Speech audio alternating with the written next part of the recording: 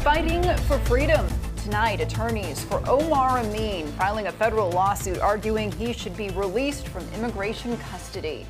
The Sacramento man once accused of being a terrorist is facing deportation back to Iraq. CBS 13's Lena Jones is live outside Sacramento federal court tonight with what his lawyers are now demanding. Valina. Yeah, that's right. His attorneys tell me tonight they decided to file that federal lawsuit right here in court because they do not trust immigration review to give their client a fair proceeding. It's just the latest in a long 3-year battle. And we're talking about life and death. This is his life. In a federal lawsuit filed Monday, Eileen Shugel, attorney for Omar Ameen, argues there's no reason why her client should still be detained.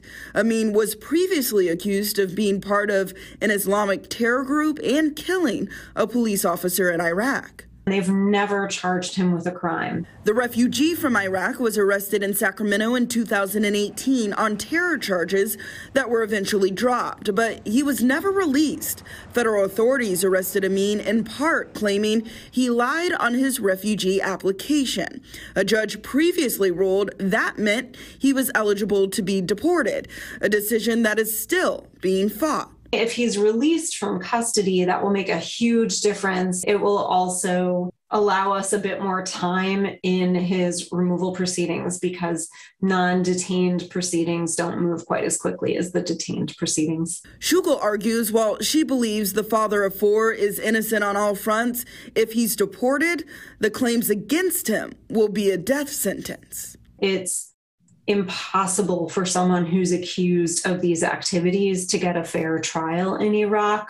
His removal to Iraq would lead to torture and death. A legal battle spanning over 3 years with still a long way to go to keep Ameen in the States.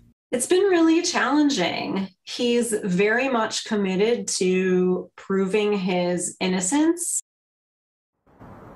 Now, it's important to note that this is just one of the 3 court battles his team of attorneys is currently facing. They will be in immigration court at the end of the month to fight extradition.